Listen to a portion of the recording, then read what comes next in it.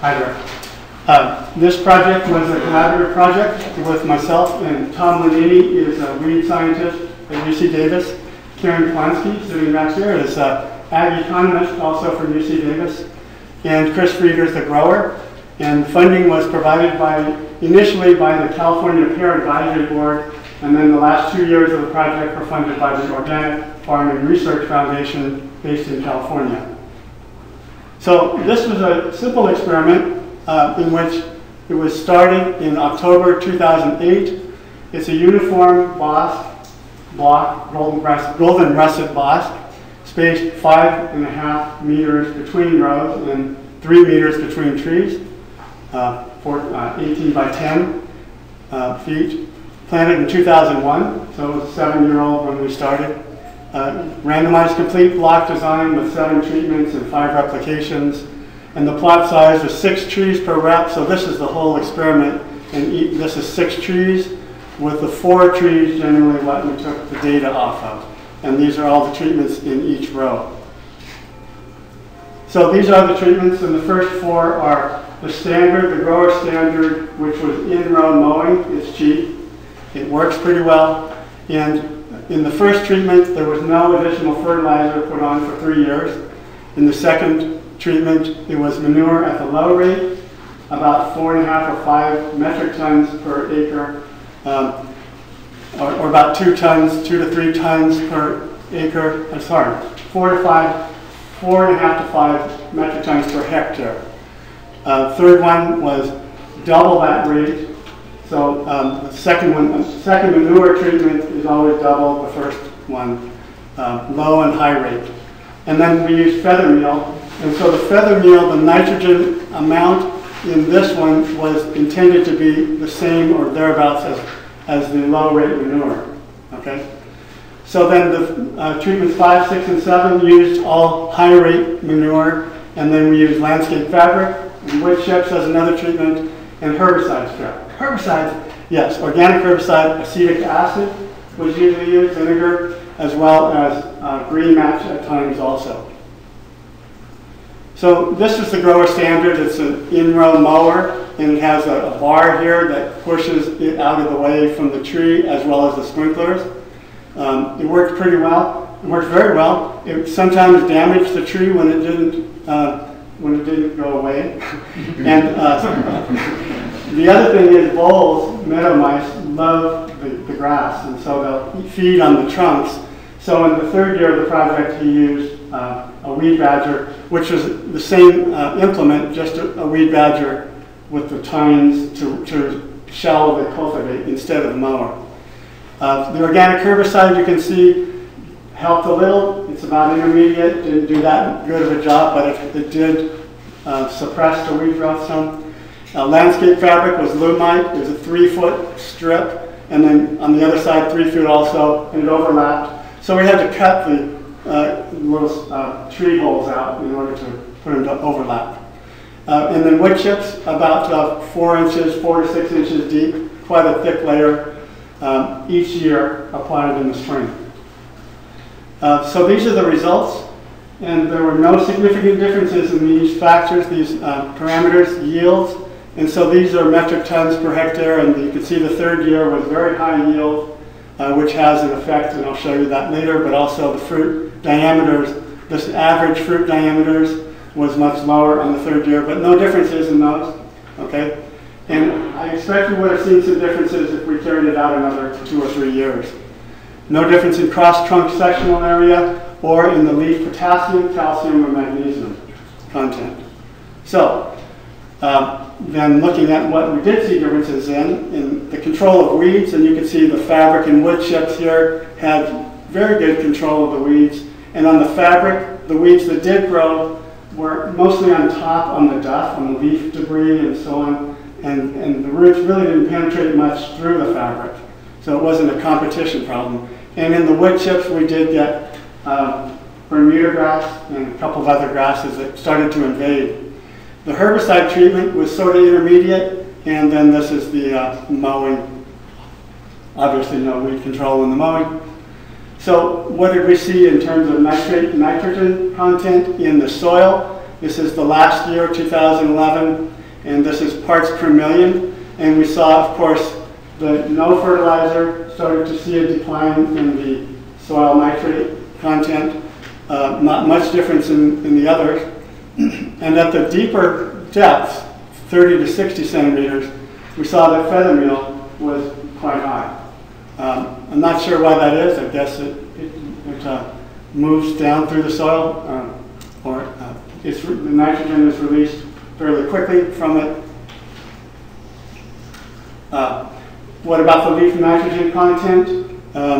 Really not a lot of difference, but we did see that the untreated no fertilizer was less. And this line is 2.5 or 2.2%, which is the threshold for you don't want to go below that. It becomes deficient.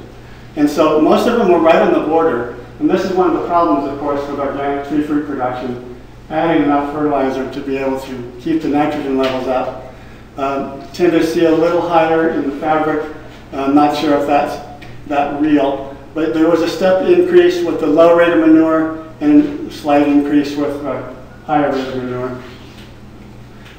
This was the last year, so we had the real high yield, low fruit size, and then we saw the nitrogen levels in the leaves drop down. All of them were at or very or lower than the threshold, so they were becoming deficient, and yet there were still no differences in yield. Okay, soil phosphorus content. We did see that the wood chips had slightly higher, well, significantly higher phosphorus content, parts per million. And then also at the 0 to 30 centimeter, as well as the 30 to 60 centimeter, it was higher. Look at the phosphorus content of the untreated, as well as the feather meal. No phosphorus in feather meal, so if you are only applying nitrogen, you're going to start running short on other nutrients. And the same, similar at the lower depth also. And then in terms of leaf phosphorus content, we did see significantly higher levels in the wood chips, but only higher than a couple of other treatments, so I didn't include it. Soil potassium content, this is only the 0 to 30 centimeter. We saw a significant increase in the wood chip treatment, but no differences in leaf content. pH, we noticed that feather meal did have a decline in pH from about 6.7 down to 6.4, so it definitely resulted in a lower pH. Organic matter content, no surprise. We did see that at both depths, the wood chips did lead to higher organic matter content. We didn't look at soil biology. So one of the problems, of course, with organic management is voles, and we have weeds. So we looked at how many holes there were per 6 trees, and that's only on one side. So we're seeing in the 30 to 35 holes per 6 trees on one side. That's a lot of holes. But they weren't really doing a lot of damage to the trees, none that we could see. So this is 2009, and we saw a similar trend in 2010. A lot of voles here. Wood chips had very few vole holes, okay? But we did see tunnels in the fabric. So where you have landscape fabric, there aren't going to be holes. They just have the little runways. And it's on top of the ground, so we counted the runways. So this is not real accurate, okay? Because they're not making holes, they're just crawling through it. They love the environment under the fabric.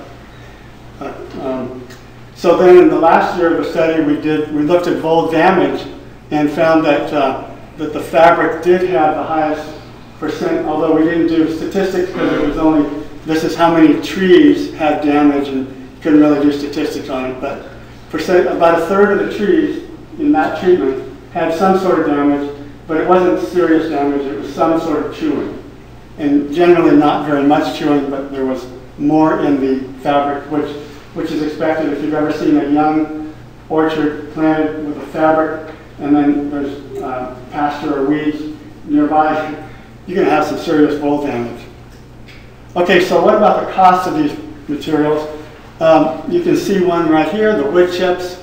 very expensive, at least at the rate that we apply them, about 4 to 6 inches, 4 inches deep is what this is based on, once a year. For the material and for spreading, and we used a spreader, a wood chip spreader, borrowed from a blueberry grower. And herbicide was also very expensive, but nowhere near the wood chips. And then the fabric, it's expensive initially, but if it lasts 8 years, then you're going to amortize that cost over 8 years. And it ends up being very similar to the cost of mowing alone. And this is the fertility program, of course. No fertilizer is 0. Then there's the low rate, high rate. And then feather meal is more expensive than both of those. But there's a lot of times where growers aren't able to get manure because it's just not available. So a lot of growers in our area who are organic use feather meal. It's pelleted, easy to apply. And then the cost total cost of both programs is shown here. Obviously the wood chips are the highest, and so on. And so this, you might say, okay, well this is your best treatment, let's just go with mowing and no fertilizer. Eventually the trees are going to run out of nitrogen and you're going to need to fertilize. But over 3 years, you know, no difference. Okay, I'll take any questions if you have any.